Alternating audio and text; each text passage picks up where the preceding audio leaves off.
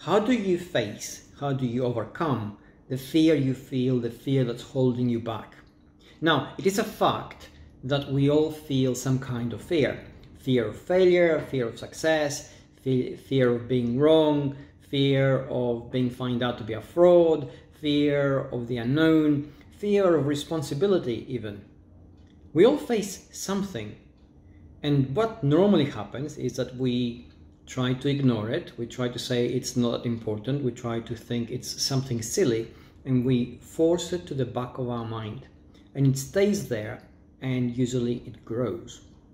Denial takes an enormous amount of energy to maintain, and it tends to create the kind of cognitive dissonance that undermines the quality of our thinking and the quality of our decision making.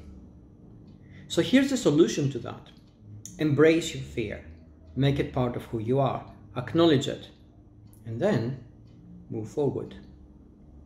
And that changes everything.